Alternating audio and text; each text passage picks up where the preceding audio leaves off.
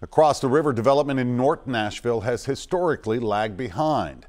To help catch up that neighborhood, the mayor is setting aside $2 million infrastructure dollars, and residents can choose how it's spent. News Channel 5's Hannah McDonald takes an in-depth look at the plan. 37208 is a chronically underinvested in community.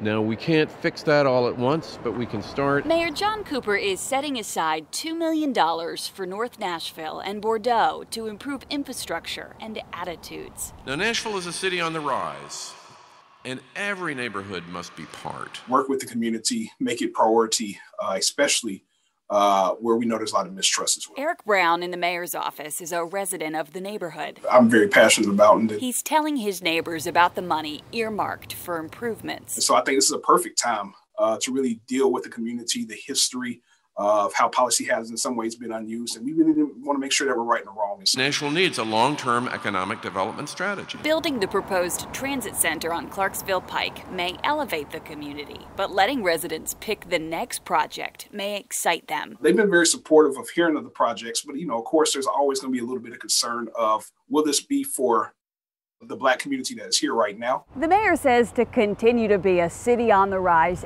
every community needs to be part of the ascent. Working with HBCUs, he says, will bring North Nashville more into the fold. So I don't think we can really talk about a lot of the work without really dealing with those anchor institutions and making sure that we're not only partnering with them, but also understanding the impact that they do for a community. This is the first time a neighborhood will decide how to spend a part of Metro's budget, and it may not be the last. It's recognizing an underserved community.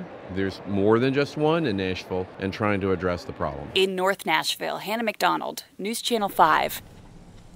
Thanks, Hannah. In fact, neighborhood listening sessions will begin at the end of the summer, and folks as young as 14 can attend, and you don't need to be a registered voter.